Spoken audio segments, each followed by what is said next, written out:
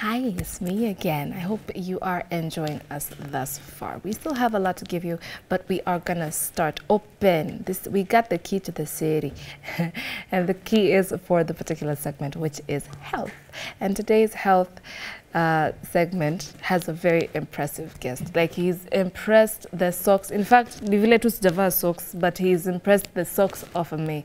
But meanwhile, I am Valentine, or at Kalamiva. And if you have any questions regarding the topic today, which is the difference between psychological strength and mental health, that is the difference between psychological strength and mental health, you can just hit us up, Y254 on Facebook, Y254 channel on Twitter, hashtag is Y in the morning. They'll be somewhere below on your screen. In other news, come here and say hello to my guest. Hi. Hi, Valentine. How are you, sir? I'm fine, thank you. Yeah. I'm glad to be here today. Oh, I'm glad to have you. Yeah. I really am. Yeah. What is your good name, sir? My name's Daniel Wesonga. Welcome. Yes, Wanjala. So now we were trying to break this down, psychological strength versus mental health. Yes. So actually, let me just low-key tell you a secret. Yes. There have been several incidents that have occurred in the past year. Yeah. And with it, maybe perhaps I start with homicides. We have femicides. Yes. There was even a case of some young gentleman going into State House, I don't know, with a knife. I don't know what he was trying to achieve. Yeah. And all of them, we were He kind claimed God has sent him. But, you know, like, all of them were just blaming it on mental health. Yes. There's a problem there. Maybe he's depressed, or maybe, and they're skeptics. Kuna wenye tusema kwanza ni uchawi because we're from Africa. Na kuna wenye tusema he's just being naughty and he's using this whole mental thing, mental illness umbrella to save him. What do you think? What's going on here? There's a slight difference between mental health and psychology. Psychology is mostly the mind and behavior, and mental health will touch the biological aspect of the brain. And mental health, it can be something that affects the brain, be it from birth or something like that, but psychological effect is by the thought processing and the philosophies that you carry in life. And you see in life we are demarcated in various schools of thoughts, and through the thought processing you can see somebody's psycho condition to behave in a particular way, and the ideologies that they take in. You see people have been radicalized to do some things because that is, and the thing that may appear as if it's a mental issue, but it's mostly the thought processing of the philosophies they are running in life. So yeah, basically that's the difference. Hey, Apo radicalized, I have a question, but there's this one story I once heard that there was a guy, he was working in a, I want to say like a big factory kind of setting. Yes. So they were locking up and he just happened to be the last one to leave. Yes. So by mistake, alijifungia kwa freezer kubwa. And then there was now no one else to open it for him. And then he sat in a corner and first of all, he couldn't believe what had happened. Like this is the first time it has ever happened in the history of ever working there. But he started slowly feeling cold because, you know, he's in a freezer. And then he's feeling cold. So by the time the morning came, they found him, he had passed on. He was in a corner, frozen. But the thing is, the freezer wasn't on. The freezer was not on. Like, it was not on. It was not cold. It wasn't cold for... What was going on? So what's that? The power of the mind. What? There's some kinds of experiments that have been, like for example, in hypnosis, is something that is dealt with the mind. And in hypnosis, you can be hypnotized to think that this finger is hot. And when you are touched, actually it produces a burn on your... Legit, like your skin is burning. Literal burn, because the mind is so powerful in terms of, like, it can produce whatever you think, and that's how our mind functions. So that aspect of the conviction, like, say, for example, the people of faith, the faith also is a purely psychological concept, because if you can be able to merge the concepts that are being taught in faith and how it affects the scientific, because God is the one who designed as even the scientific aspect of our being. So you see, what we're doing is, like, we're using thought processes to affect chemical processing in our physical bodies. So the thoughts that we entertain begins to affect the chemical reaction. For example, anger, you see, it's talked about psychological strength. Psychological strength is something that there's some kind of people who can be able to be cool in a tough situation and just observe. There are people who are almost like they're eruptive. And you see, it's like within them, they don't have something that is able to hold them together because they're crumbling from within. So they're able to be wrapped. That is psychological strength, isn't it? But it's because of the thought. You see, now anger in itself is not just because of a thought, but there's chemicals also that are involved in our physical bodies that now cause us to erupt. Yeah. So Upper radicalization, let's get back to that. So, this is something that's quite fascinated me. Yeah. I would not understand how someone can be raised, let's say, in a middle-income home. Yeah. You know, they don't have that much, but they don't lack. Yeah. They don't lack at all. They want for naught. They go to school. They are fed. Yes. Let's say maybe they have the average love situation that the parents can give. Because again, we're Africans, and Africans are not actually known to "I love you." Oh, yeah, such a good boy, good girl. No. But we need to learn that. We should, yes. Sure. But this is how we have been for generations. Yeah.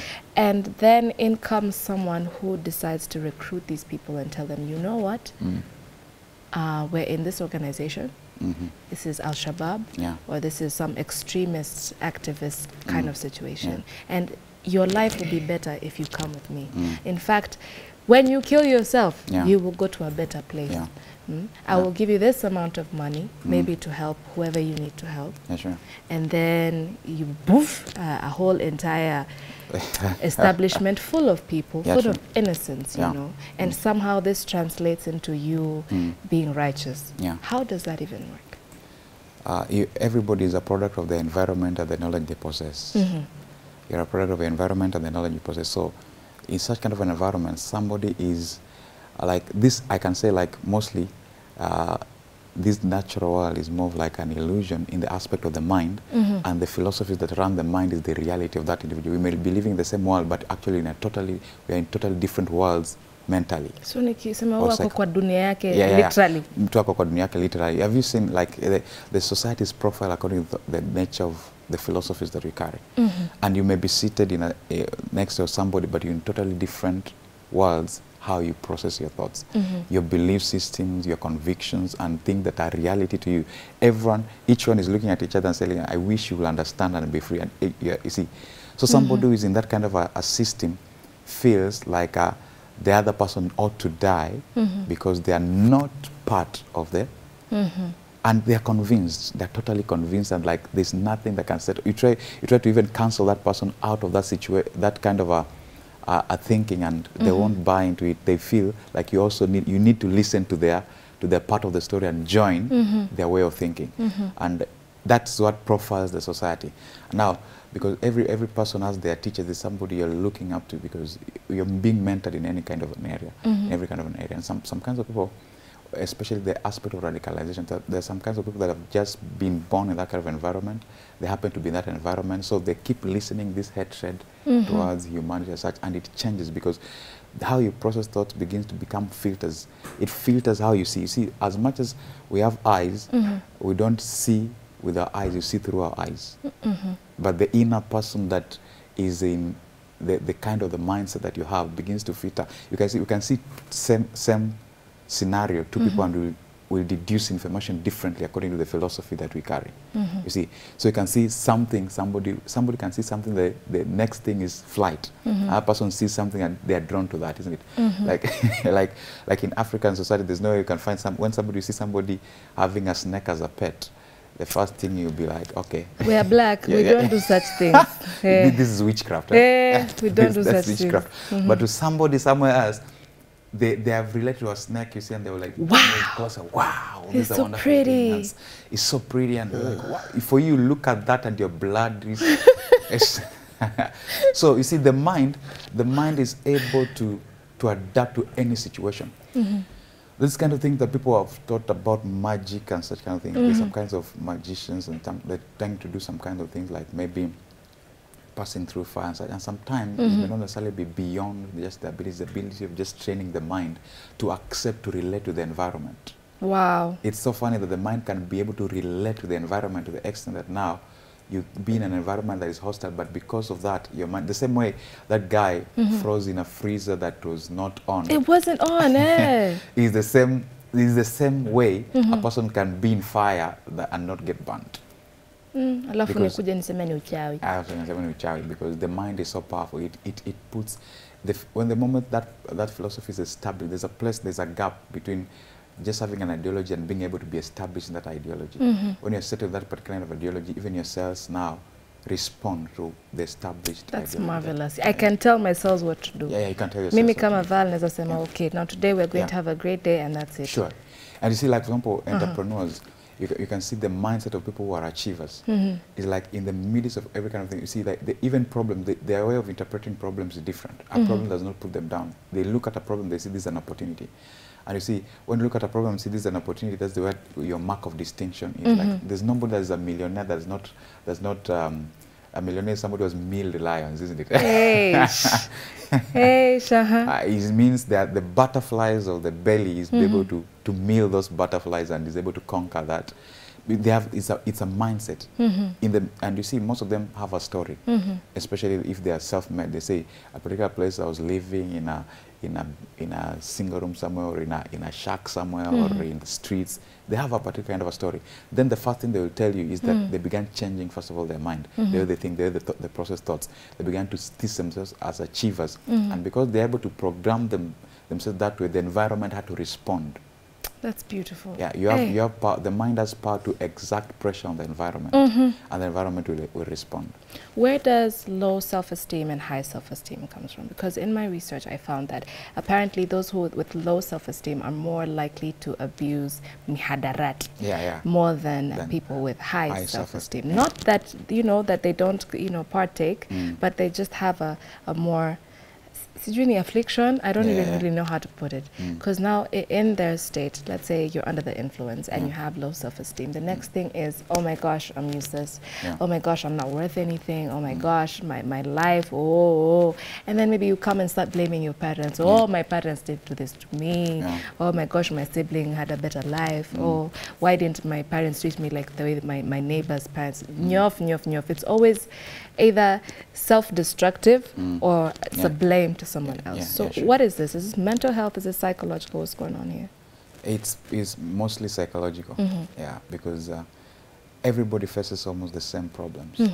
Is a possession, a disposition that determines. Now, somebody for low self-esteem, they want the environment to favor them first. Somebody with high self-esteem, it doesn't matter the environment has to change to their tune, you see. So it's an art, is a disposition. So the person in the high self-esteem probably may have faced the same kind of situations. Or even there are some kinds of people that have been those kinds of environments, they had low self-esteem, then eventually they go to a place of high self-esteem. It's because of the thought process that they're taking place, that they had. I can be in an environment that I've been oppressed and such kind of thing, then I sit down on a chair like this. I can come and sit on this chair from a place of low self-esteem, and I can leave this chair from a place of high self-esteem without anything else being. So yeah, you see, low self-esteem, I can sit down here and say, okay, everybody doesn't like me, everybody you see fights me, my parents don't like me, I don't have friends, that kind of things.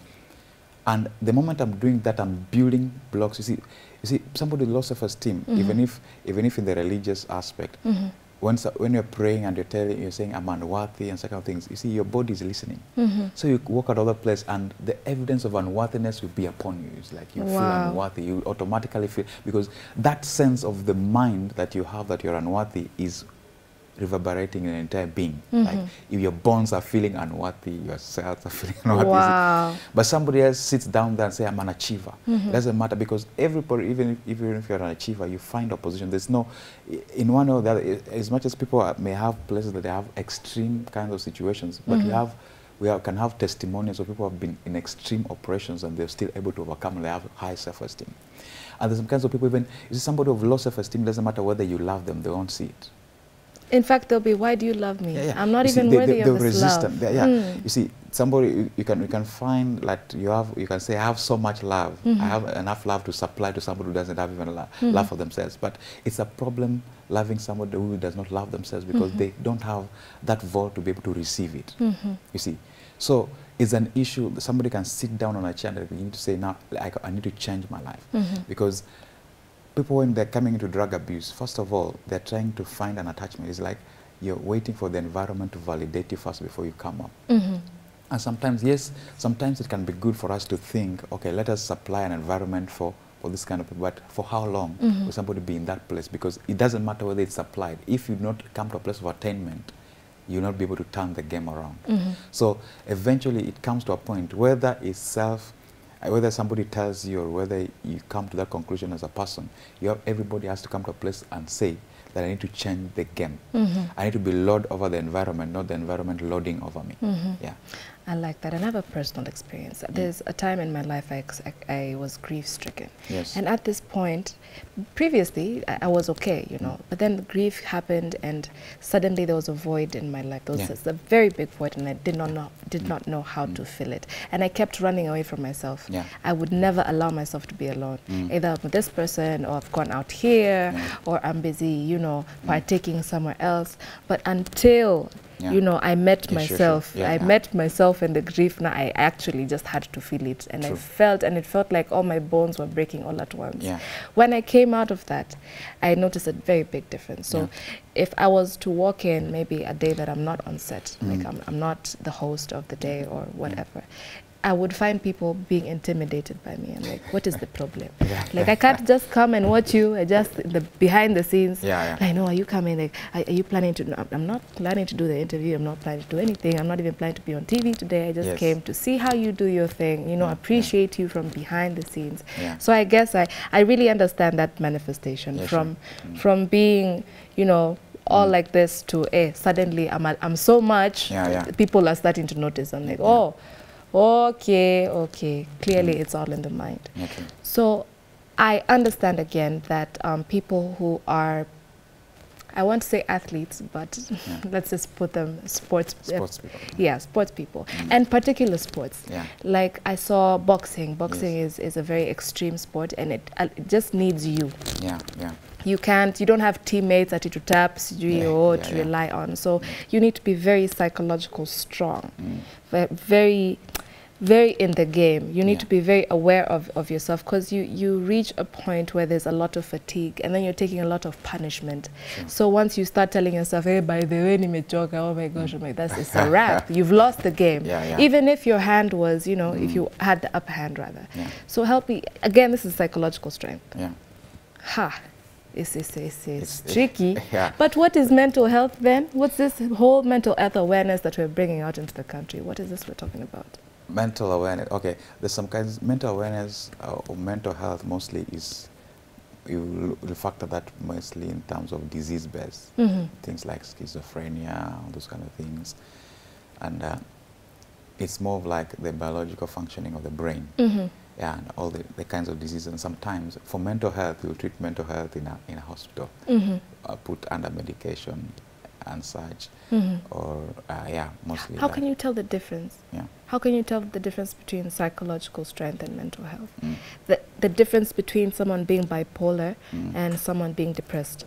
The difference between someone having an actual biological situation going on with them and they just don't believe in themselves. How can I know? Just by standing and looking at them. From basic situations, like example, somebody with mental health, somebody on the streets and is talking to himself and such, perhaps it has gotten to a place of mental illness. There's some kind of psychological thing that can bring into mental illness, because when somebody goes beyond depression, somebody can go mad, isn't it? It begins to become mental, because you see, as we said, thought processing sometimes affect even the brain structure. So by looking at somebody, you can tell from this sense, there's some situations that you can say, this person, I just need to change their philosophy and they'll be okay. You see, and there's a kind of a person who feel like somebody who has low self-esteem, you can tell that is just a psychological issue. You just need to change their philosophy, because you cannot treat mental health by telling somebody, are you okay? You're beautiful. You see, you're an achiever. You see, you can do this. You can do this. You see, it can't work. You see, it needs to be maybe under medication and such. But there's some kinds of people who can tell this person, I think, they are in a world they feel lonely. I just need to give them support to change their philosophy and to bring in the who they are from within, and they kick in. Then they'll be able to change their situation. So there are people that I have met. There's a story. Let me start with the story. So there's a story of a girl walking. She's just walking somewhere, going along her ways. And then a snake comes, and then it's really hot, and the snake is tired. So the snake tells the girl, please carry me. I'm tired. Then the girl's like, no, if I carry you, you're going to bite me. And I don't want that story. It's tacky. So no. Then the snake says, no, I won't bite you. I promise. Just carry me because I'm really tired until where you can maybe, and then I'll go on my way. So the girl says, okay, fine, I'll carry you. So carries snake. A few meters later, bites. And then the girl asks the snake, wait, see, we already had this conversation. Why have you bitten me? And the snake said, you knew what I was when you carried me. So who told you? Na kakutuma. Hii ni asante ya punda. Mateke tu. So I have encountered people and they're, okay, I don't know if they're, I want to say that they're all female, but the ones that I have encountered are female. And they look very, you know, soft and, oh my gosh, they need help. So I said, okay, fine.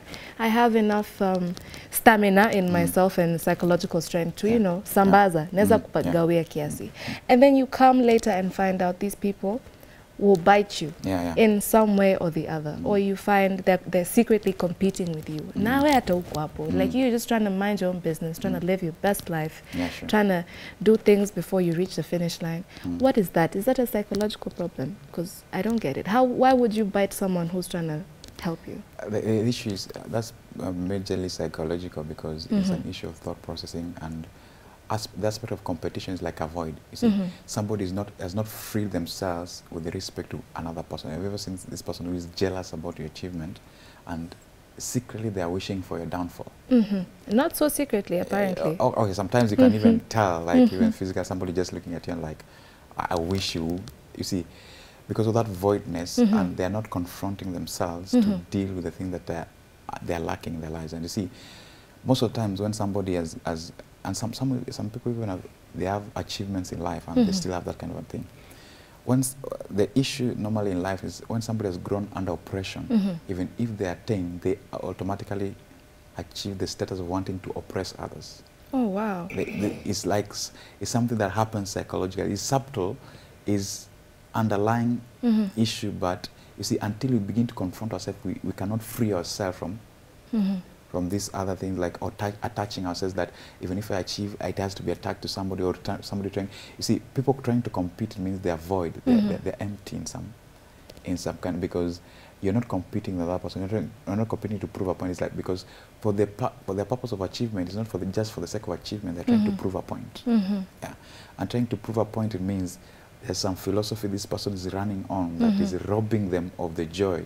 That's such a sad life to live. Imagine where you can just be happy with under your skin, just be happy with yourself and your circumstances, just be content, be joyful, just be joyful. You are there just being all the time angry, all the time sad, all the time compete. Hey, my gosh, so that's psychological. So that's mindset, that's changing. That's something you cannot force onto them. They must decide within. They must decide. And every person may take different, because according to their personality, somebody can change in a moment, and somebody may be still dealing with something to do with 1987. As you know, and it's, some people are still stuck at 1987. It's a simple thing. And see, some of the things, and you ask them, they'll say, somebody grieved me in this particular way, and even the person they're talking about maybe may have died, but they're still living with the grief. They cannot get over it. And you see, their vengeance, like they have vengeance against this issue.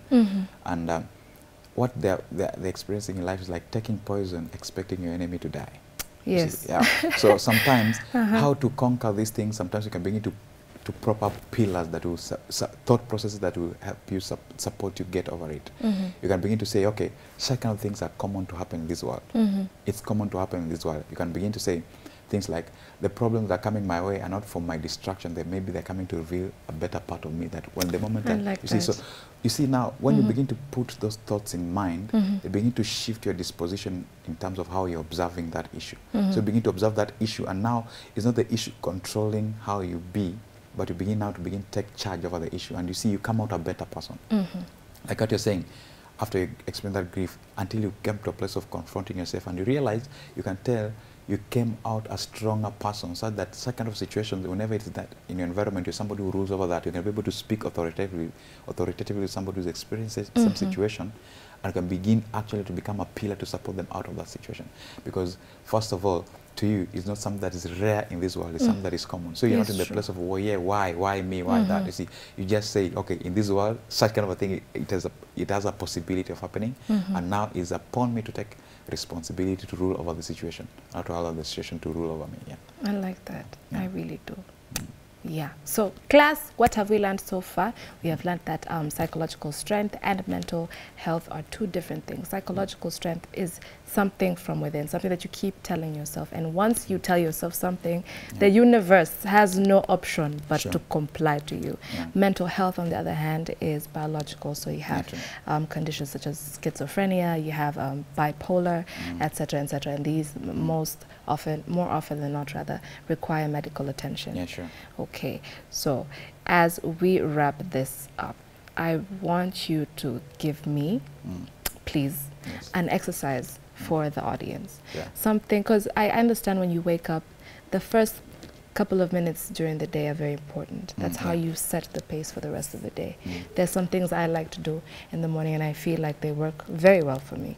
And if I don't, I'll feel the effect. If I don't do it, I feel the effect, but I will calibrate during the course of the day. But I want the viewers at home to at least know there's a pattern that you can follow in the morning to make you feel stronger, to make you feel, you know, if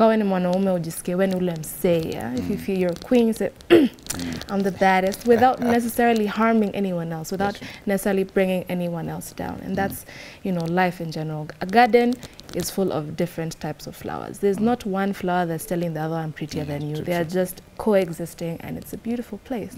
So what would you recommend, sir? Yeah, the same way we're talking about even the mind is that like a garden where you weed, you kill snakes and plant roses, isn't it? So the same thing is we have to be very intentional with our mind in terms of like the way you think is who you are. The man is as he thinks. So in the morning somebody can just wake up. I see most of the times people wake up and they're like, wow, it's another day. Kwanza Monday. Loni Monday. Whoa. You see. That alone begin to set on course the forces that will, you see, it will be that. Your life will be that. Your life will be, you see. But wake up in the morning, I'm like, wow. You can have an exercise like this. You can wake up in the morning, taking a deep breath. Life is good. Let's do this. It's another opportunity. You see, like, the moment you do that, everything will begin to come on course to favor you because you're energetic, you face life, and you realize there's some people who don't get easily fatigued. The people after sleeping, sleep is equally fatiguing. They wake up tired. They wake up tired. Like, it's mostly because of how they think. They're not looking forward to another day. But somebody who is an achiever, they wake up in the morning and like, wow, it's another opportunity to progress. And if we do that daily, eventually we kick in and we'll be able to overcome life issues that we face daily. And then, now that you've woken up, you've taken your deep breath. Guys, take a deep breath. I say, life is good. And then shortly after you walk out of bed, and then your small toe, it's like it has a GPS for the corner of furniture. You spend a couple of seconds just writhing in pain, and then maybe toothpaste imeisha. So now you feel like now the problems are piling up. Okay, so what do you tell yourself then after that? Because if you started from life is good, it ought to be the bedrock of everything, So you filter everything through life is good. So when you hit the bed, it means now you need to think of how to achieve a better bed and such. When it's about toothpaste, you're thinking now, I need a toothpaste dispenser with several kind of things. Somebody who is thinking achievement, every problem they look for solutions. How can I make better? You see, somebody who's living in a posh place is because they are trying to make life better, and it started by a thought. They're trying to alleviate such kinds of problem. They face a particular kind of problem, and like, so somebody who is hit the bed or maybe the toe and like, ouch, see, no, get back in place. We got to do this. So he's limping. You see, have you ever seen these people who are energetic so that they don't see any problem? We are going to do this, whether you like it or not. Whether you like it or not, and you'll overcome life. Because if you want to be to drift back into, oh wow, now the problems are piling. Problems are there, but you have to, the attitude that you face the problem determines how your life will be from that point on. Wow, that was amazing. So it's just shifting the attitude every moment. You hit, you press that in the moment, you say, no, you're not going to rule over me. I'm above this. You overcome, yeah. Or someone steps on you in the matatu, you say, no, it's okay. It's okay. Maybe you just wanted to tell me hi. Hi, how are you? Sure. You see, that's an attitude disposition. Somebody is stepping on you and you're like, maybe you just want to tell me hi. Or you say, this thing's happening. Okay? Somebody can step on you on a matter, can start a conversation. You say, what do you do? You see, it's a disposition. And somebody else will be stepped on and the entire day will be messed. Ruined. Yeah. Oh, yeah. All right, so maybe in conclusion, give me one sentence to wrap this up right nice. With that? Just one sentence to wrap this up in a nutshell. Yeah. Like a book. Yeah. First, one thing that you can say is like, life is good. Life is good and it's worth enjoying and making the better out of it in every moment that you experience. Every situation that comes your way, look at it as an opportunity to mine out something that will make you to be a person of a difference, something that will give you a distinction. How we process our thoughts in every challenge that we face gives us a mark of distinction that we may step ahead and step out of the crowd. People step out of the crowd is because of the challenges or the problems they are solved. So in every kind of a problem that you face as an individual, your attitude, disposition begins to give you a mark of distinction and you may prosper through the thought process that you take through the challenge that you face. There's no challenge that is here to destroy you. Every challenge that is coming your way is to bring out the best in you because the power is in you that's able to overcome every challenge that's in the world. There's no challenge in the world that's beyond your ability to bring under your control. You're supposed to rule over it. That was beautiful. Yeah. Guys, there's nothing new under the sun. That means there's no problem you're going to face that no one has ever faced before. Yeah, sure. There's no problem that is going to overwhelm you that someone has not come out of. Yeah. So it's going to be all right. So take that deep breath. It's going to be a great day. I hope tumefukuza blues on Monday. Please have an amazing week. Yeah, but don't go away. We still have politics coming up next and Man Crush Monday. Woo! Y254 on Facebook at Y254 channel. Twitter hashtag is Y in the morning. You don't want to miss out. You really don't.